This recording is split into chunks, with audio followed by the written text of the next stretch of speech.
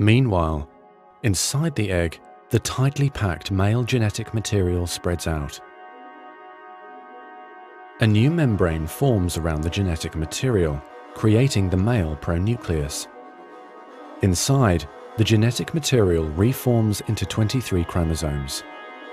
The female genetic material, awakened by the fusion of the sperm with the egg, finishes dividing, resulting in the female pronucleus, which also contains 23 chromosomes.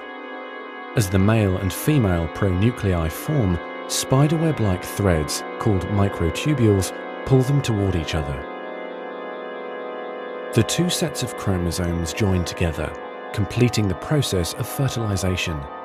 At this moment, a unique genetic code arises, instantly determining gender, hair color, eye color, and hundreds of other characteristics.